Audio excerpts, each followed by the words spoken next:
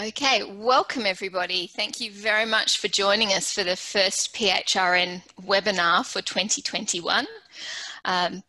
This year we're very excited to be highlighting research groups and researchers who have been working with linked data for a long time now.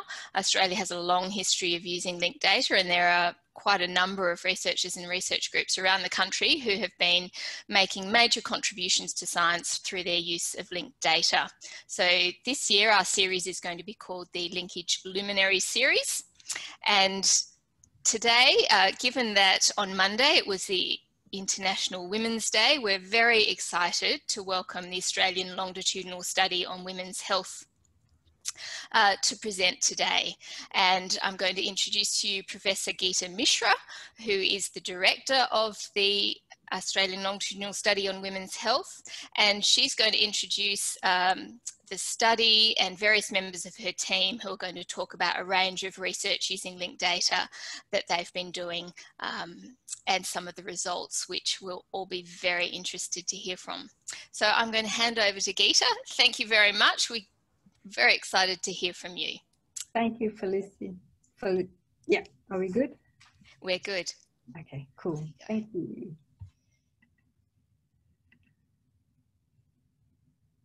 Yep. Okay, so good afternoon, everybody. We would like to acknowledge the traditional owners of the land on which we meet today and pay our respects to their elders, past, present, and emerging. I'll start with a brief introduction to the study, while my colleagues will demonstrate the data linkage process and how we've used linked data in research.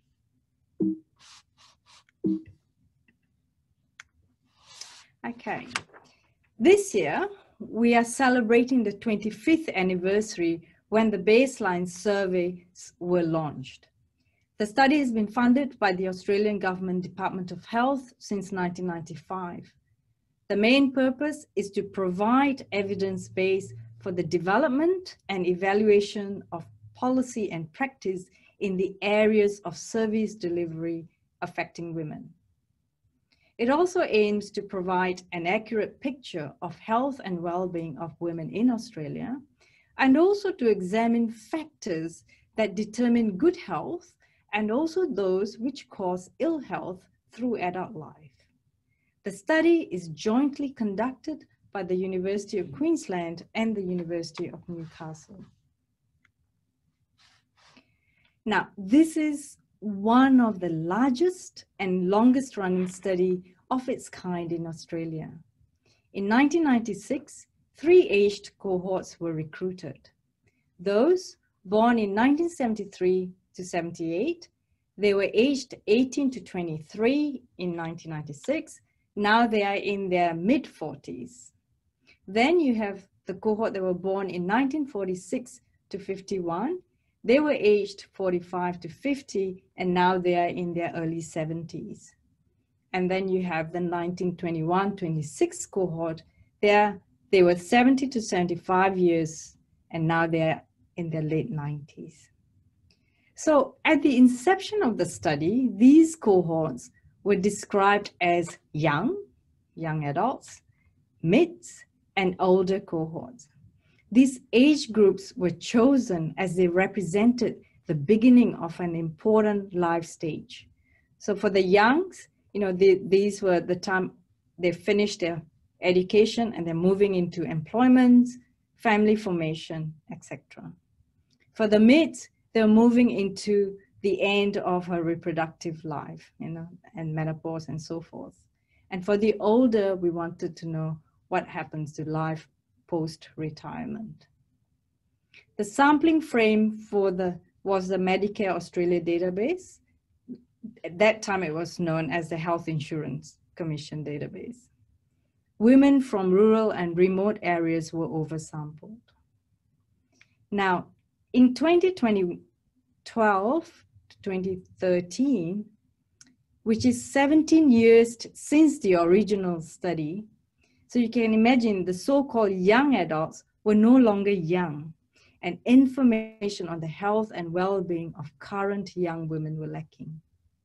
So we were funded to recruit a new cohort of women aged 18 to 23, then known as the 1989-95 cohort. This time, recruitment was done entirely through social media. The map shows the distribution of residents of all the participants. These cohorts were broadly representative of the population at the time of recruitment. In 2016-17, NHMRC funded us the Mothers and Their Children study, and this is to study the health and well-being of children born to mothers in the 1973-78 cohort.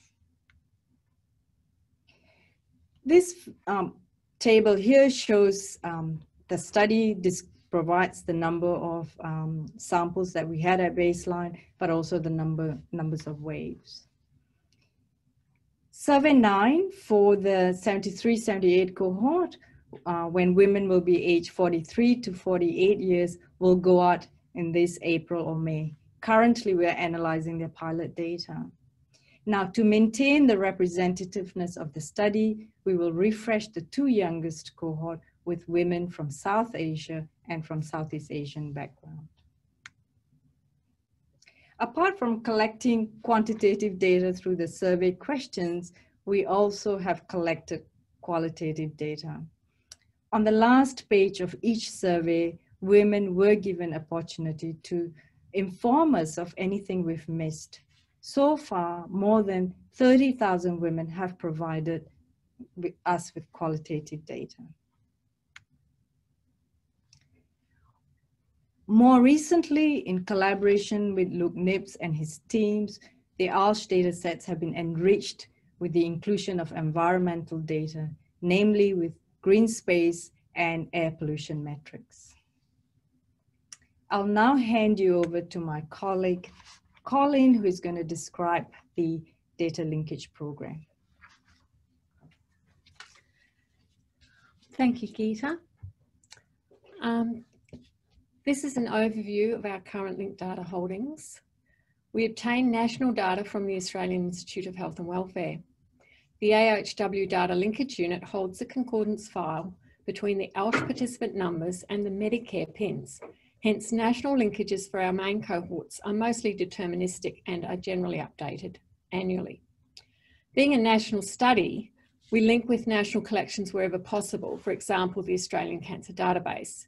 And we expect to increase the scope of national linkages as new collections which are being developed by the AHW become available.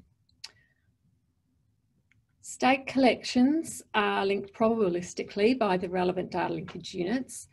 So for each new linkage round, we send through the participant address, including all their known changes of name and address. And processing times for the state linkages tend to be a bit longer, so we aim to refresh those collections every 2 years. Sorry.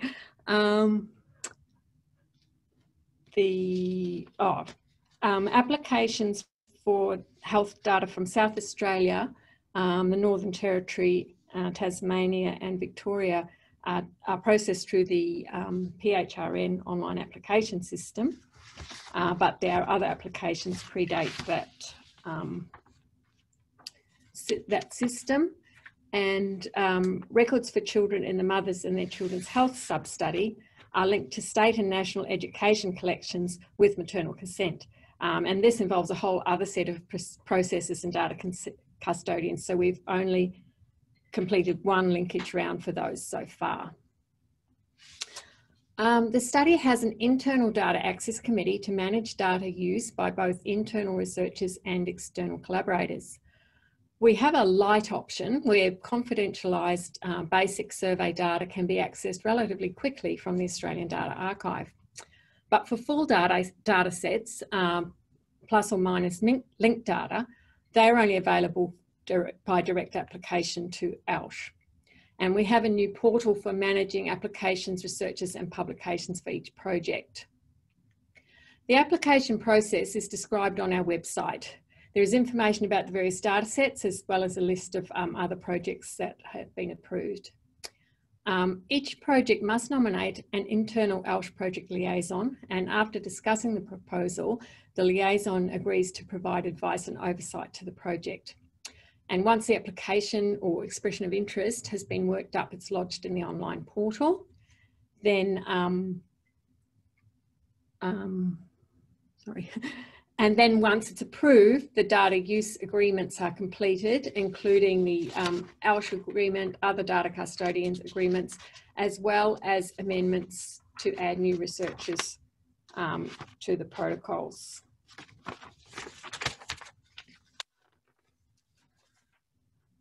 So this is all that is managed by the ALSWH team and requires extra processing time. So that's on top of the approximately 2 months turnaround time for requests for survey data only. Linked data sets can only be used on site at ALSWH or via the shores at users' expense, while survey only data sets can be securely transferred to the researcher's institution. Projects are initially approved for 2 years and report annually on progress, and we also keep collaborators informed through regular newsletters. Just touching on a few of the process issues, ALSWH's data linkage consent mechanisms have changed over time in line with the legal and ethical guidelines. Less than 5% of all participants have declined data linkage and they're excluded from linked data requests. So we have a 96% coverage of our sample, which is really important for the representativeness of findings and also to determine the correct sequence of health events over time. As a longitudinal study with data being continually updated from multiple sources, we perform our own data integration. To maintain the identification, we separate the data with the participant database held at the University of Newcastle, while the research data sets, including linked data, are held at the University of Queensland under a different set of identifiers. Naturally, the data linkage units also have a different linkage key for their processes. The ALSWH data manager at the University of Queensland prepares the project data sets. If they contain linked data, the ID alias is replaced by a one-time project ID. And that means that if a researcher is working across several projects, they can't link the data sets. And we also mask and code sensitive variables in the data sets. One of the challenges for data analysis is to harmonise variables between collections and over time. The scope and context of each collection must be considered. Does it include both public and private hospitals? Have there been policy changes which may impact the collection, as well as available variables and date ranges? Linkage methods, such as the sensitivity of probabilistic matching, may also vary. And it's generally up to each project team to harmonise the data depending on their research question. However, identifying particular medical conditions is a frequent aim in our research.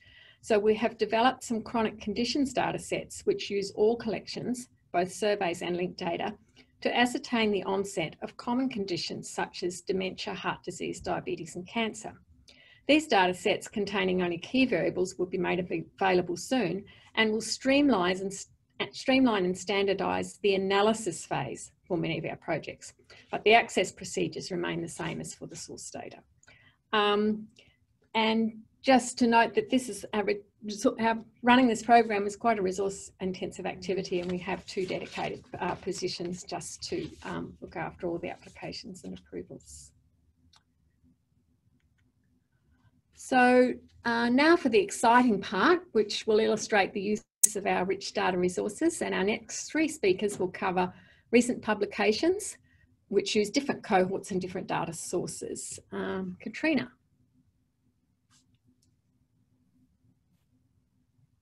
Hello. So in this paper, we investigated the association between maternal depression and children's behaviour and development. And we wanted to explore whether there are periods of development that are more sensitive to harmful exposures than others. And we focused on preconception, pregnancy, and early childhood. And this question is more than academic, even though I think it's pretty interesting, but it has implications for where we focus our resources. So for example, if pregnancy is a sensitive period, then we need to direct our resources towards pregnant women.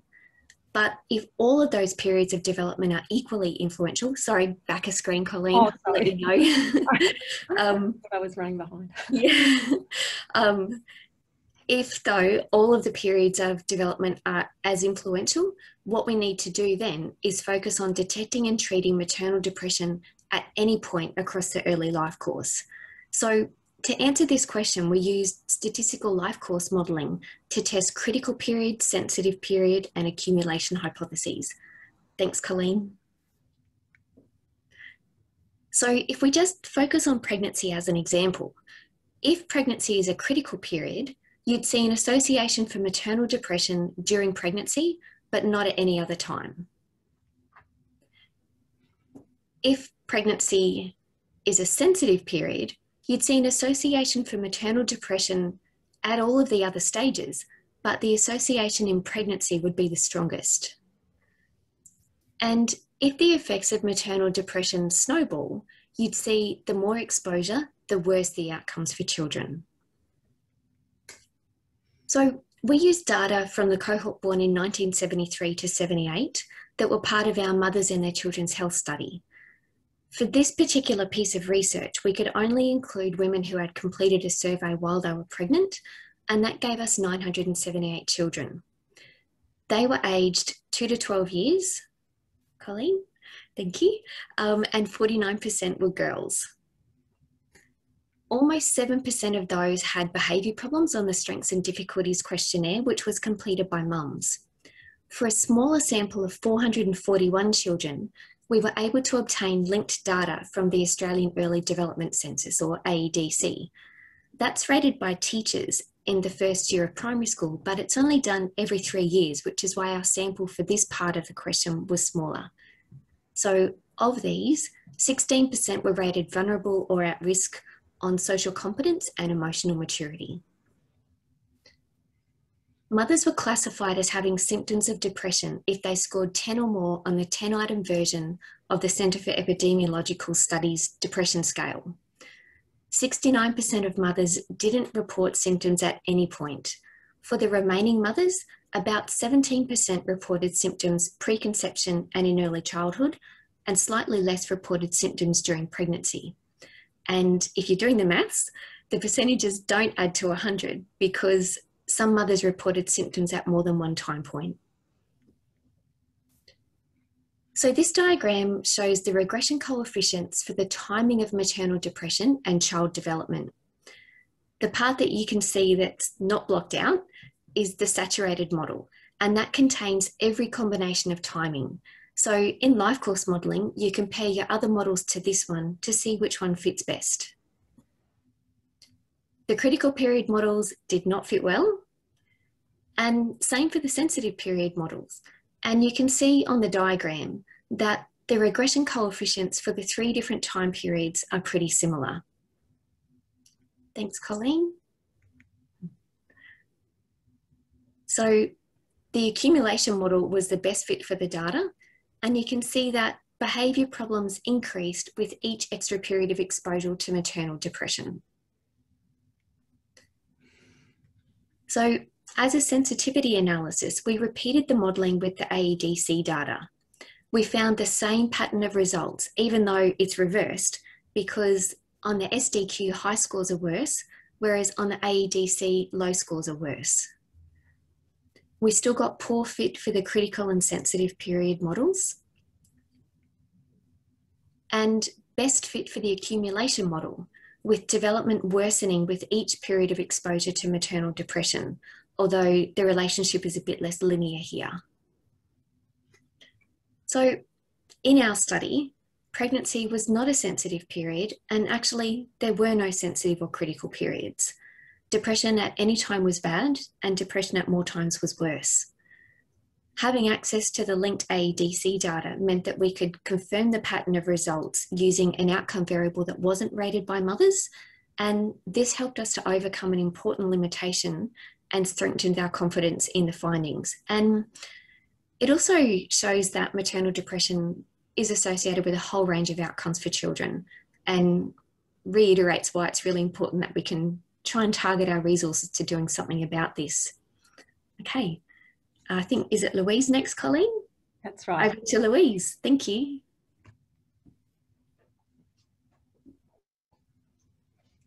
Okay, thanks, Katrina. So hello, today I'm going to talk about a study that looked at vitamin D testing. So in the early 2000s, vitamin D testing in Australia increased dramatically, particularly in women. Concerns about the costs of potentially unnecessary testing led to a review of the MBS vitamin D testing item, and in response to this review, the Australian government introduced new criteria in 2014 to limit testing to only those who are at high risk of vitamin D deficiency. So the aims of our study were to assess whether the new criteria changed testing rates in Australian women, and also to look at the socioeconomic, geographic, health and health service use characteristics of women who were still undergoing tests.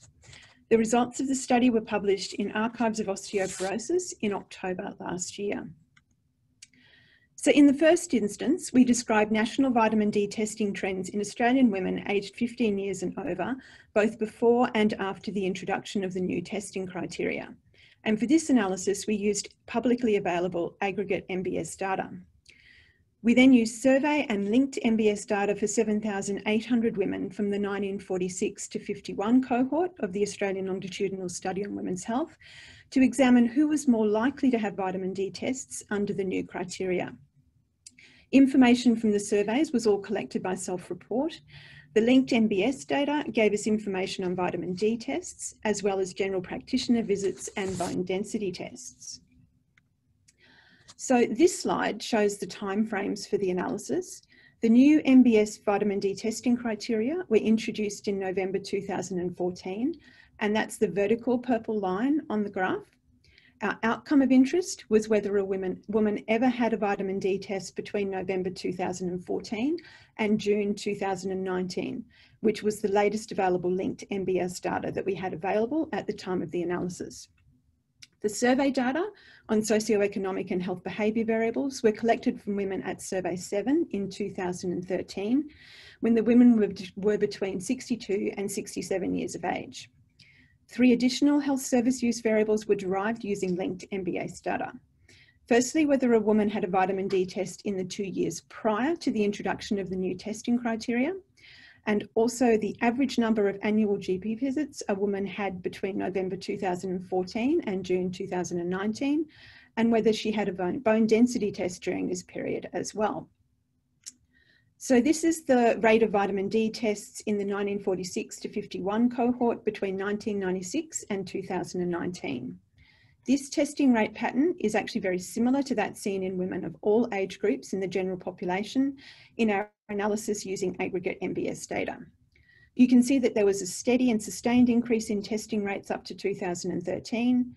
The testing rates then declined for a short period before increasing again from 2016 onwards.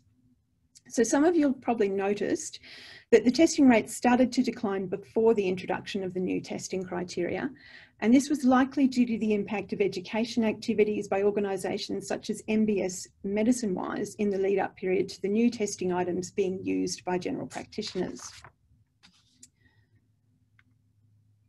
So just over half of the women in the 1946 to 1951 cohort had a vitamin D test between November 2014 and June 2019. So this forest plot shows which women were more likely to get a vitamin D test after the introduction of the new MBS test criteria. We found that women who had a bone density test and those living at lower latitudes with less sun exposure were more likely to have a vitamin D test. But other factors associated with having a vitamin D test under the new criteria were having had a vitamin D test prior to the introduction of the new criteria and also visiting a GP more than twice a year. And you can see from the forest plot that the strongest associations were in women who visited their GP more than 8 times a year. Women were less likely to have a vitamin D test if they were current smokers, lived outside a major city, or had less than a high school education. So to conclude, although testing initially declined, the introduction of new criteria has not led to sustained declines in testing. Testing of women living at lower latitudes and those who had bone density tests suggests that some targeted testing is occurring in women at risk of higher vitamin D deficiency. However, The high testing rates and repeated testing also seem to indicate that there are women who are either being routinely tested as part of a suite of general blood tests, or perhaps a smaller proportion may be being monitored after starting vitamin D supplements. So this study does seem to indicate, though, that there is at least some level of over-testing for vitamin D deficiency in Australian women that's still occurring, pointing to the need for perhaps additional education strategies or other interventions to reduce over-testing. So thank you, and I'll now hand over to Annette.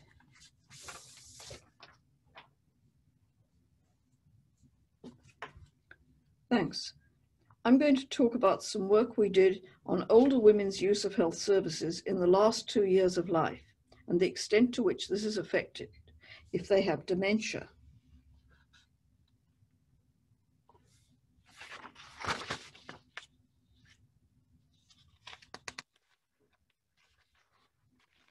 It's actually quite difficult to identify all people in the general population who have dementia, including Alzheimer's disease and vascular dementia. They may be living in the community with minimal contact with specialist diagnostic services. Dementia may not be recorded in hospital records or even on death certificates. For these reasons, we used multiple data sources to identify women in the study who had at least one record of dementia. This may be from a proxy response to a survey with a comment that the woman couldn't respond due to dementia, or a hospital record, or prescription for Alzheimer's specific medication, an aged care assessment, or possibly only on the death certificate. We also used the same method to identify women with other common chronic conditions, as Colleen mentioned earlier. For women born in 1921 to 26, over the period of the study, they ranged in age from 70 to over 90. At these ages, multiple morbidity is common. It affects the use of health services, and the pattern of comorbid conditions may also differ between women with dementia and women without dementia, as shown on this slide. For example, heart disease and stroke were more common in women who had dementia than in women who didn't have dementia. In contrast, COPD was about equally common.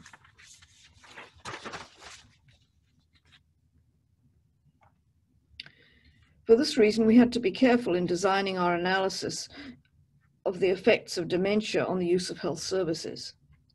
We used matched groups of women in order to compare women of exactly the same age, because age is one of the main determinants of multimorbidity and of dementia. They were matched on calendar time, defined by the date of death of one of the pair. This is because the availability of services has changed over time. We also matched them on jurisdiction because, for example, hospital data are available at different times for different states. And we matched on rurality, as this affects access to health services. So in this example, we had 4 groups of women.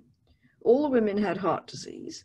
There were groups with or without dementia, and there were women who died and matched women who didn't die for at least another 2 years. This slide shows the percentage of women in residential aged care. The top black line is for women with heart disease and dementia and who died. The left end of the graph is 24 months before they died. At that stage, more than 40% were in residential aged care. This increased to almost 80% in the month before they died, shown at the right end of the graph. Similarly, the blue line shows the rising percentage of women with heart disease and dementia who didn't die for at least another 2 years. The corresponding percentages for women with heart disease but not dementia are shown in the yellow and green lines. Far, far fewer of them were in residential aged care. Being in residential aged care influences the use of other services. For example, it meant that women were not using community-based services, including respite, home maintenance, help, and so on.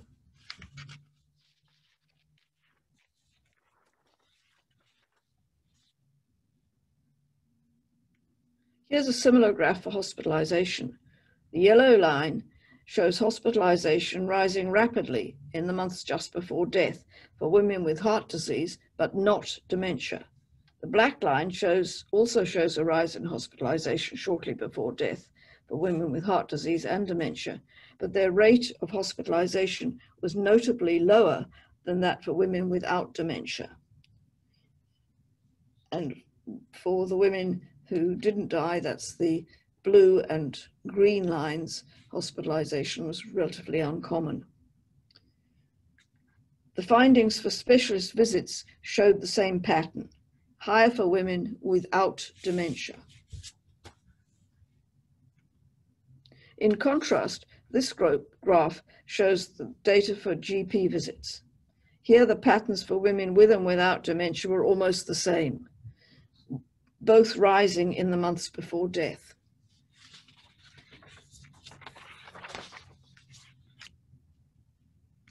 So in summary, we use linked data to identify women with selected chronic conditions and also to analyze their use of health services.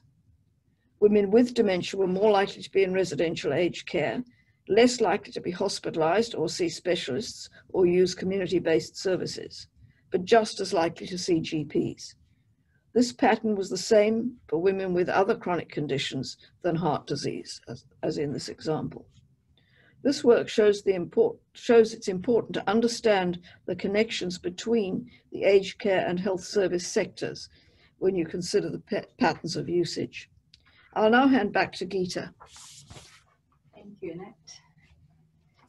Okay, so the ALSWH data, it is a national resource, and so the data sets are freely available, and you've heard Colin mentioning about the process involved in applying to use the data.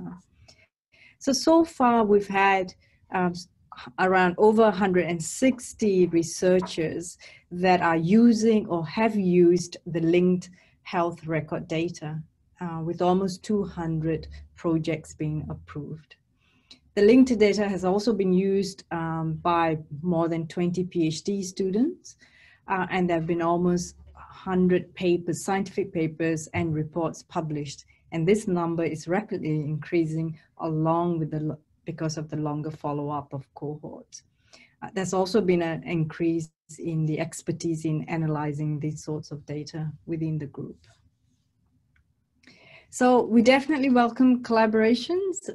You'll see that we've updated our website. There you can find all the information you need about the linked administrative data sets, how to access them, but also if you want to look at all the series of papers that we've published and reports that have used linked data, you can do a quick search on the website. So in conclusion, really we particularly want to thank the PHRN, not only for assisting us to get access to this wonderful record data, but also for the kind invitation to showcase our work. So thank you very much. And I also thank all my team members for presenting today. So if you have any questions, we'll be happy to take them. Thanks. Okay.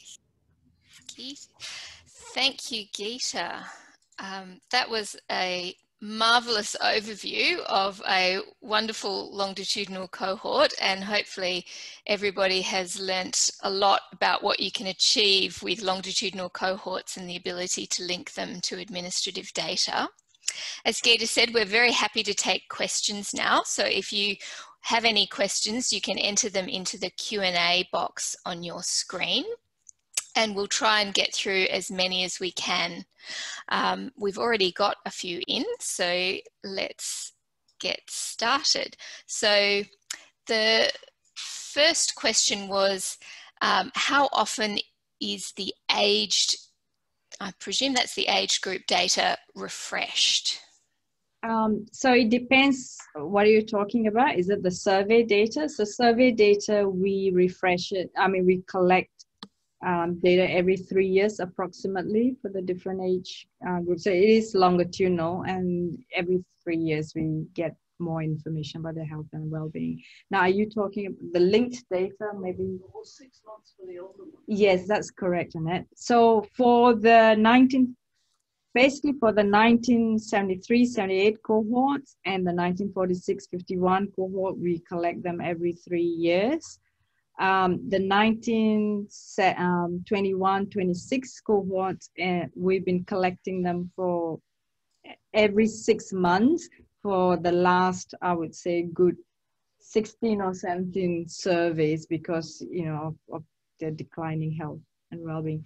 For the 1989-95 cohort, we have been collecting them every year, but we will start to collect data from them every 3 years to make it in line with the 73-78 cohort data collection. And a related question from me, which is around what sort of metadata is available about the data that you have? I'll get Colleen. Get Colleen. Yeah. Yes, well, we've got quite comprehensive data on the website. So if you go to the data users section, we have tables there of the cohorts by collections to show when we last updated the data, what coverage it is, how many records there are, and also linking to other important resources that might help people understand the context of those collections. Does that answer? Yes, absolutely. Now stay there, Colleen. Don't run away. Don't run away. The next question is, when releasing data, how do you decide what variables to mask? Is it project specific? No, we generally mask, we mask anything that is sensitive. So that would include, as I said, dates of birth.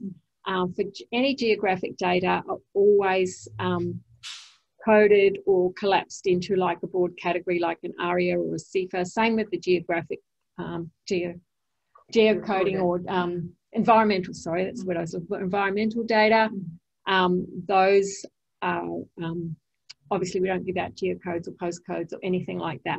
So it's all of those sorts of things. Anything that could state, we just obviously have the states. We don't generally use any localities less than that unless they've been coded first. And yeah, that's basically how we control that. But we also obviously have the rule, the data aggregation rule, so that when you're publishing or reporting or releasing data, you can't report small cell sizes.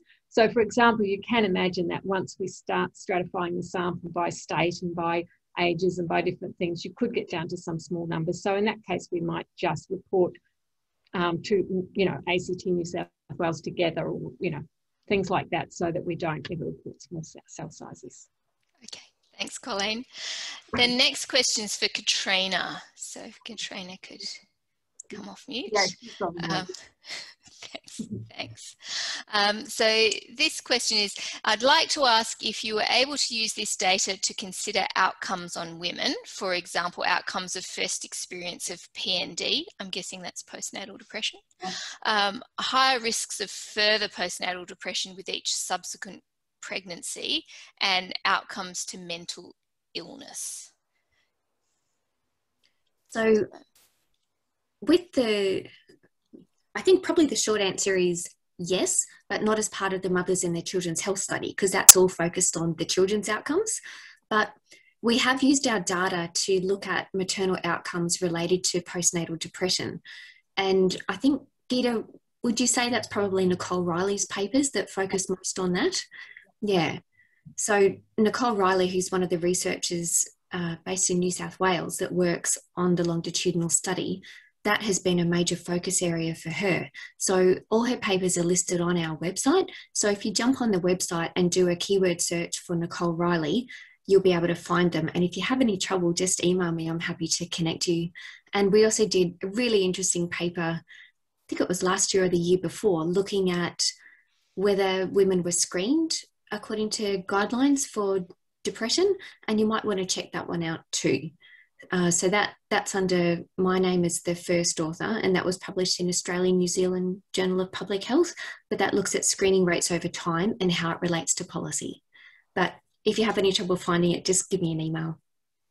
Thanks, Katrina. Now the next one, it's probably Geeta or Colleen, which is about the linkage to the Australian Cancer Database and whether that's for the women or for their children. For the women. Yeah, definitely. Yeah, okay. And then the next one is also a sort of more administrative one, which is about can other researchers obtain quotes when they're writing grants, for example, can they? And what would the process for obtaining a quote from you to access the data? That is challenging. I mean, it's an important question, and I think you'll have to go through the EOI process. You have to write exactly what's your research question, why are you using the data, but you can apply. And what happens is that because when women are putting their comments down, one of the major tasks is to make, because they name themselves or their children and all that. So someone manually has to go through and make sure that it's not, there's no identifiable information. So to answer your question, short question, yes, you can apply for it through the usual channel. The essence is that there's no cost. There's no cost, yeah. There's no cost, yeah. None of what we do, which it's a national resource, so there's no cost. The only thing is, sorry to Annette, no. Come closer, Annette. Yeah. The only issue is if they're using the link data, then you need to use it either here or in Newcastle or Shaw. So that's where the cost comes in, the Shaw license. This person wants, this is a progressive thing, as you know, and hopefully more and more of these secure setups are going to be available. This person wants to know about qualitative data. Oh, are you talking about quote means quote as in costing? Yes. Costing. So if they wanted access to the data. I misunderstood. Sorry. I thought it was the qualitative data, and you wanted to use the quote. Sorry. Quote. Sorry. I thought, good. Okay, that's fine. Yeah, no. So no cost. No cost. That was it. Except what Annette was saying, it has to be done on site or through Shaw. So through Shaw, it will cost money to the researcher, and they have to find that out. Yeah. Okay. Next question. I think this is probably you, Geeta, as well. Is could you tell us more about the Southeast Asian cohort that you're proposing? Yeah, that is a good question. What we're going to do is we have the two youngest cohort, the 89, 95 and the 73, 78. There's been a lot of migration in the last 20 years. And so what we found is that what we can talk about, it's generally representative, but not entirely. And we want to make it as representative as possible. So this year we are going to start, we'll be recruiting women from Southeast Asia and South Asia background. The plan is that the questionnaire, there'll be some additional questions that they will get to sort of catch up, with the main cohorts. But we will be giving them identical where possible questions that we'll be giving to the general, the main cohort, so that we can integrate their results back into the 1973 cohort. Can you tell us a bit more about your approach to recruiting? Yeah. Which sort of lends itself to community involvement in the cohort as well. How do you work with your participants? We've just started the process. We haven't even piloted out because the funding just started this year. And with COVID and all that, there's been a bit of a delay. But I know, Rishika, the first thing we're doing is to get a list of all the community organizations and who to contact. And we'll be doing this in the next few weeks, actually. We're starting to, so that will be the first thing to do. We need to pilot the questionnaire. We need to be talking to the women. So it's all it's beginning. Okay. You want to add anything? Just that Katrina's actually the person who's been planning the focus groups. Yeah. Katrina. Does Katrina want to add anything? Yeah, so we're taking a really consultative approach to recruiting people into the cohort. So as Gita said, we've identified key organisations around the country that work with the women that we're interested in talking to. And we're going to be running a series of focus groups with women that we recruit through these community organisations, just to talk about what's the best way to encourage women into the study. And so we've got a strategy or a process to follow, but we don't have the content yet, because it's going to be informed by what the people in the focus group tell us is the best way to go about it. So it's pretty exciting, really. Yeah, it sounds great. And the next question is related, so perhaps you might want to stay on, Katrina. Can you please provide an overview if culturally diverse groups are also considered in the study and their outcomes? So in other ways, how do you? Yeah, Gita might be the best one. Yeah, so Yep. I think one of the gaps we identified was that we don't have enough of culturally and linguistic diverse group. That's why we're doing this refreshing of the cohorts. I think that for the 1973-78 cohort, I think about 25% were born overseas, but the numbers are not large enough for us to analyze anything. So yeah, these are something that we're very mindful of and trying our best to see what we can do to refresh it. Yeah, and another question is sort of also related, as well as, will you be, I presume it's providing the surveys and things in language as well as English? So No. No. We did that many years ago at the beginning of the study, Annette, and there was like a lot of, yeah. So we just, it's all, and in fact with the 89, 95 is all entirely through, you know, web-based. Yes. And the next question is, are you using techniques like natural language processing or machine learning with the qualitative and unstructured data that you collect? No. Would you like to?